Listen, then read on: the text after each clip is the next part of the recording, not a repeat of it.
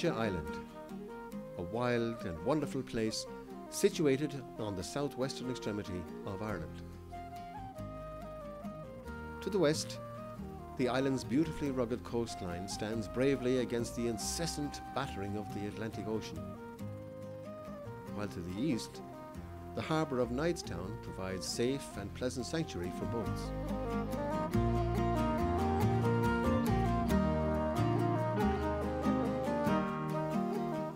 For centuries, the people here have lived off the sea and land, just as island communities throughout the west of Ireland have. Valentia, however, is an island with a difference. For most of its history, the island and its Gaelic-speaking community had remained isolated, hidden beyond the fastness of the wild Kerry Mountains. In 1866, however, the name of Valentia would reverberate around the globe, as the island played host to an event which would radically change the world: the successful completion of the first transatlantic cable.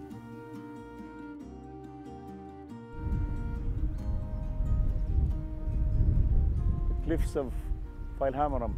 This is the exact spot beneath me, 200 feet beneath me, where the first successful cable from Newfoundland came ashore in the mid-1860s. The successful connecting of the cable station, of the cable between Newfoundland and Valentia, was equal to putting a man on the moon 100 years later. It's very hard to believe that Valentia, an island on the edge of the Atlantic Ocean on the west coast of Ireland, was the centre of world communication, which it was. I don't think we realised it, how important it was, until it was talked about afterwards. That it was one of the important spots in the world.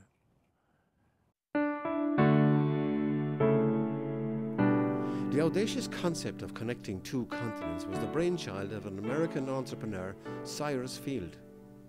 At the time, it could take weeks to send a message by ship from London to New York. Field was both bold and brave enough to believe that instant communication was possible. To put a cable across the ocean was a big deal in the 19th century. And it was cutting edge, as we say, in terms of the science and technology. And I'd say things that were necessary before you could do that. First of all, you needed the telegraph, which was practical only in the 1840s. Secondly, you need the technology for making these cables, in particular winding wire around the cables to protect them. That was a technology that was available only in the 1840s. You needed ships that could carry this, and not sailing ships, but steamships, because you want to go in a straight line. You can't lay a cable if you're going crooked across the Atlantic. So we're talking about doing something that hadn't been done before, was impossible before, and these guys were stretching, well, they were stretching beyond the technology. When Cyrus Field looked at a map of the world, he saw that Newfoundland was the furthest point east in North America. As he traced his way across the Atlantic to the nearest point in Europe, his finger came to rest on a little-known island called Valentia. For more than a decade, Cyrus Field pursued his dream, securing investors, developing the technology, and sourcing suitable vessels that could carry and lay over 2,000 miles of cable. Oh, it was an amazing enterprise. When it was first planned in the 1850s, the longest cable that had been laid was about 100 miles. And most of the cables were between England and Ireland, England and mainland Europe. And here comes Cyrus Field in New York, and he proposes a cable across the Atlantic, 2,000 miles from Ireland to Newfoundland. But it took a bold visionary, I think, to see that it could be done. And he took, I think, 30 voyages across the Atlantic by ship. And he got seasick on every one of them. So it gives you an idea of his persistence. After 12 years of dogged perseverance, 5 attempts, endless trials and tribulations, Field finally succeeded.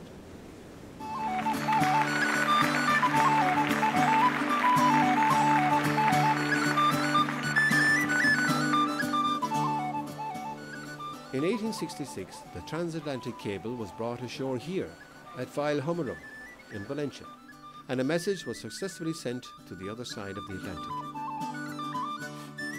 The excitement it caused, there were hundreds of people here all around us, and there were 5 or 6 ships involved, of course.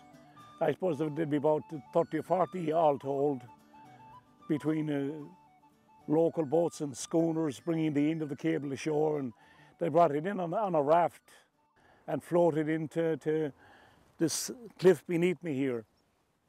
So you can imagine that went on for a week or 10 days before they made a final connection. But for the first time, you could send a message across the ocean instantaneously and have it delivered and get a reply within an hour, and it revolutionized communications. And there's a direct line from the 1850s, when that started, to the internet today, when you can send an email and it's there in seconds. The event marked one of the world's greatest technological achievements. The world had suddenly become a smaller place, and Valentia thrived. Even when I was a boy, there was quite a while. There's only one shop now on the island. When I was a boy, there were 8 or 9 shops in our village here, and there was 2 butchers, and there was 2 bakeries, and there was a post office, which we haven't got now, and the police barracks, you know, and a school. You know, it was thriving really, like, you know. Valentia had many things which the mainland were deprived of, and that's the mix of the local population with the workers from various other places. It gave it a great kind of intercultural dimension, which enriched the whole place.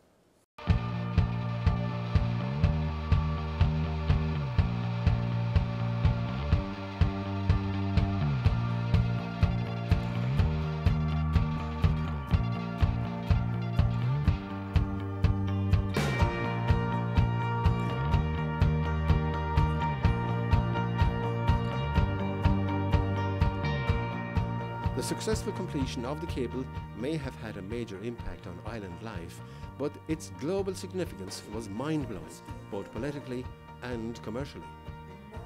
For the very first time, the world's major markets were connected.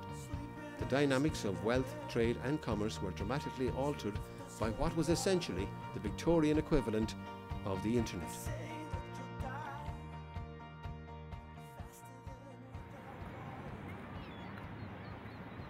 Its main impact was on economics and politics, of course. I mean, the average person did not send a telegram because of the cost in the early days. That changed later, of course. But the main investors in the cable were businessmen, particularly people like the Manchester cotton men, who, if they knew the price of cotton in America and could put an order in for a shipload to be delivered to Manchester, they could make tremendous profits by having that advanced knowledge of the price within a few seconds or an hour or more, instead of in 3 weeks or more. Within another 6-7 years, all of the major countries of the world were joined by these cables, from Britain to India to Australia, China, and so forth. And now you had a world communication system. This was the beginning of what we might call an international network, what we use today as the internet, if you like. The cable industry would flourish for the next 100 years or so. But with the advent of new technology, the existing system of telegraphy was gradually rendered obsolete. And in 1966, the last cable station on Valentia finally closed.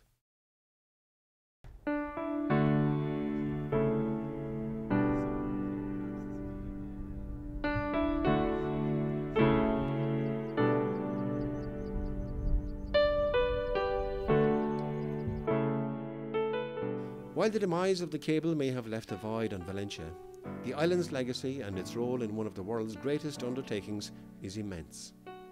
By an accident of geography, an isolated Irish island had been catapulted onto the world stage. The impact on the island was tremendous from a business, sporting, cultural, in many aspects. It left a lasting impact. Oh, Valentia was in the forefront, definitely. The technology and the application of it was all between here and Heart's Content in Newfoundland.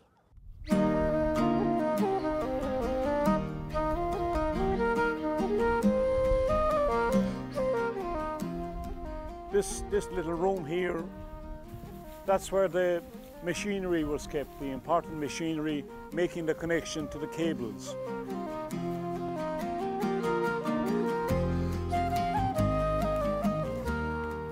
Yes, I suppose it's amazing in a way to think that this room was probably the most important room in the whole world, in the free world,